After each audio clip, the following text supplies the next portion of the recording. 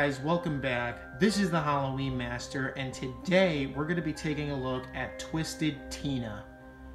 Now, I'm kind of surprised that Spirit Halloween has made a video on this because Twisted Tina is not an animatronic at all. She's actually a static prop. And she doesn't make any noise, she doesn't move, she doesn't light up or anything. She is just a static prop. And I know a lot of people aren't really crazy about Twisted Tina, but I really like her a lot because you could do so much with this prop. You could hang her on a wall, you can sit her down in a chair, you can have her lay down in a bed, and she'll also fit in with so many themes. Like, there's just so many things you could do with this prop, and I just really like it a lot.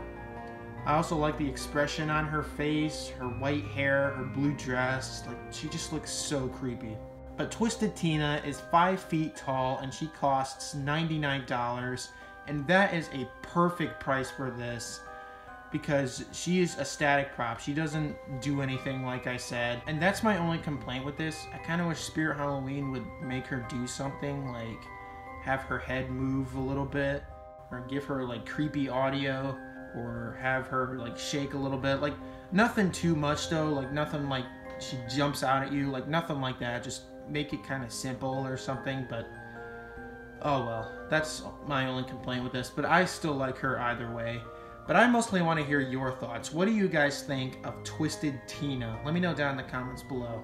But overall, that's about it. I hope you guys enjoyed this sneak peek, and don't forget to like, comment, subscribe, and hit that notifications bell so you can be the first one to see when I release new videos. Thanks for watching, everyone, and I will see you all next time.